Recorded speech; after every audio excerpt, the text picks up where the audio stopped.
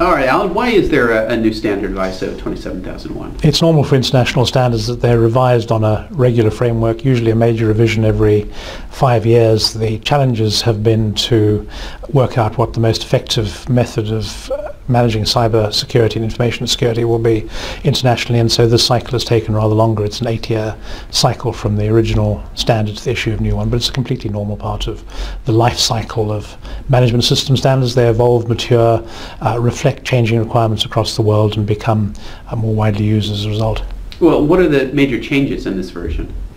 Apart from the updating of controls to bring them more into line with today's technology and threats, the key areas of change have been a recognition that the organization, its context, the business, contractual and regulatory requirements should be much more in center stage in terms of determining what types of information security controls the organization has in place, and the risk assessment function is something which follows on after dealing with what you might call a baseline of information security.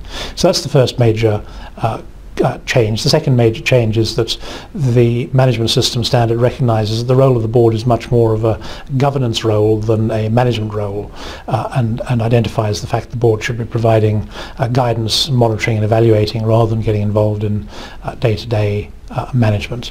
The third change is more of a technical change, but nevertheless it enables organizations who already have continual improvement systems other than Plan, Do, Check, Act to implement ISO 27001, because it no longer makes Plan, Do, Check, Act the required continual improvement process. It requires a continual improvement process, but an organization can use whatever it's currently using.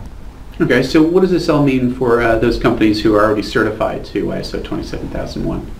In immediate terms, doesn't mean very much. The existing ISO 27001 certification will continue probably for another 12 to 18 months.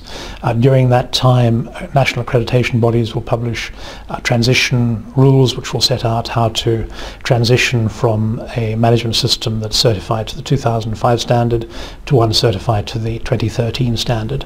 And most of the things which organizations have already done to achieve certification will still be valid. They'll need to change some structural aspects of documentation. That's relatively straightforward. It's one of the core services we offer our clients as we go forward. The way they've done risk assessment, the continual improvement process they've used, all of that remains valid in the new environment.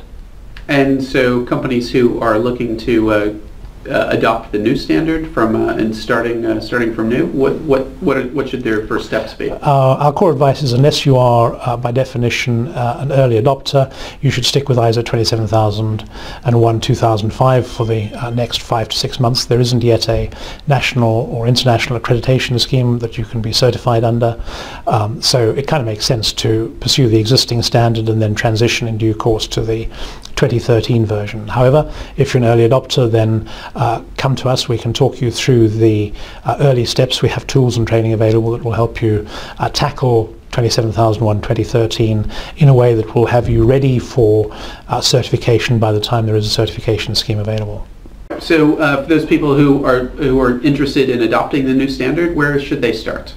On our website, www.itgovernance.co.uk/ISO 27001. You can buy copies of the official standard from there.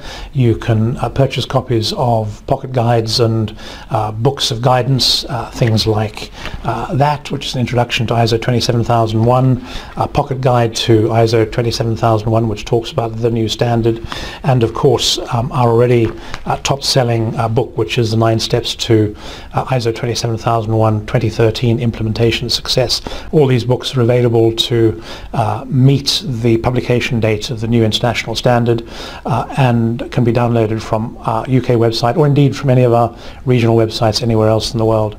Those organizations who want to then get appropriate training for their implementation audit teams, we have a conversion course, we have opportunities for them to do that, and we have a range of documentation toolkits which are also designed to help organizations meet the 2013 requirements. Thank you very much, Alan. Thank you very much.